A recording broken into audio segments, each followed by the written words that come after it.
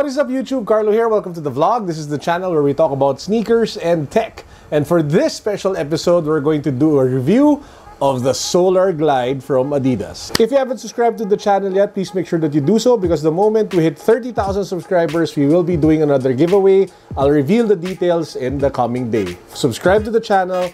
Follow me on Instagram. Well, the Solar Glide is meant for long-distance runners. For me, being a casual runner and more of a lifestyle sneaker guy, I really have to say that this is one of the best lifestyle and casual running sneakers I've seen and I've worn for the last few months. The Solar Glide is severely underrated and overlooked. Why? Because its older brother, the Solar Boost, is the hero product of the campaign. It's also the most expensive one at 8,000, while this one just sells for 6,500 pesos. Now, this is actually proof that more affordable products are not necessarily more inferior. It's just that each kind of product has different kinds of feature sets, and you might actually find a better match for products that are a little more affordable than the more expensive ones, depending on what is it that you are looking for a sneaker. I'll do a more in-depth comparison of the Solar Glide with the Solar Boost in the coming days, but please guys, I am not a performance runner, I am not a running athlete, whatever. I'm a casual runner. I'm in the process of trying to lose weight, and running is my what I'm trying to do it together with diet. So I do have some experience, but it's not as hardcore as a lot of other runners. But I'll try my best to put links down below of actual performance reviews of other YouTubers should you want more hardcore reviews. Let's get to the shoe. For the upper, you have an engineered, stretchable, breathable mesh upper that's really covers the entire shoe. It has some sort of ribbing here at the forefoot, which gives not just added containment and lockdown, but it also gives it a really nice texture in terms of look and feel of the shoe. You have the familiar 3 stripes over here with some sort of, I don't know, it feels like some sort of fuse overlay that keeps the containment of the midfoot and the lockdown a little more secure compared to a lot of other sneakers out there. Moving down, and this is where it actually becomes a little more special, before you hit the Boost material, which is I think most of you are already familiar with, you see this thin blue line over here. This is the Solar Propulsion Rail System. I think that's what Adidas calls it. In essence, this is actually an EVA, insert that stretches in between.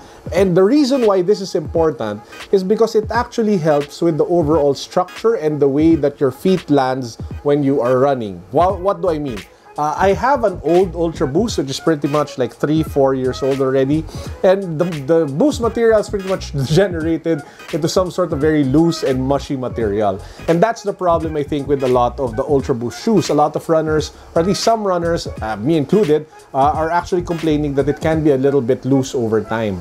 And the guidance of the foot is not that good, especially if you're a little bit bigger like me. What happens is your foot kind of moves like that, and there's no solid pathway moving forward when you are running. That changes with the Solar Propulsion Railing System that you have here.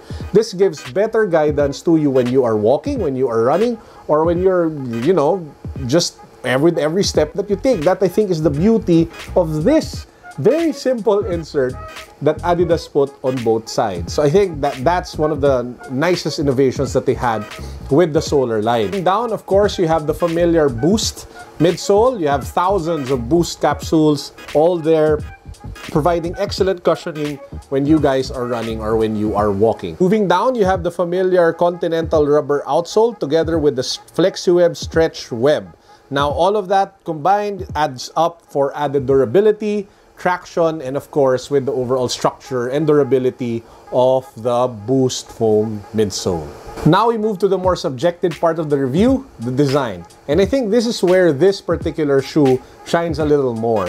If you're looking for something that's a little more subdued, that doesn't take the attention away from your entire outfit, I think the Solar Glide is a fantastic casual sneaker to have in your arsenal. It's also very versatile, and it provides extremely good value for money because this is the type of shoe that you can wear on a casual day at work, and then when you get home, you still have it on, you can do a quick round around the village or around where you are because it is first and foremost a running sneaker. And I think that gives it so much more versatility, so much more depth, and so much more use cases compared to, for example, your typical NMD. You spend a little more to even get an NMD, and yet it's primarily a lifestyle sneaker. You can't use it for running. Well, you can, but it's not really built for running the same way that this shoe is. And that's the reason why I think I love the Solar Glide. At 6,500 pesos, it's a fantastic buy for people who can't afford to buy so many shoes.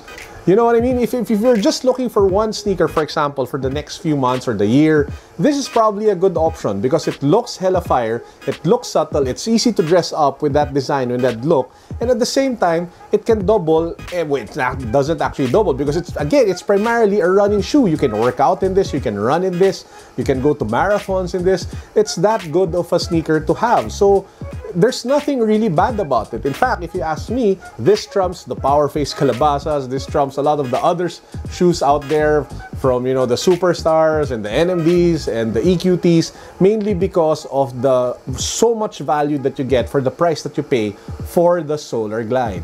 And that's why I think it's such a severely underrated and, you know, overlooked sneaker. Again, sometimes, guys, the most expensive sneaker in a lineup isn't necessarily the best one for you.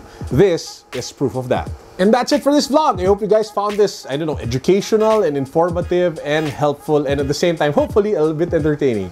And I hope you're all having a great week ahead. I will be announcing my 30,000 subscriber giveaway in a few days, so please make sure that you stay tuned for that. It will be really, really fun. I'm psyched to announce it. I'm just, you know, finalizing the details so that it's a little bit firmer compared to what I originally had in mind.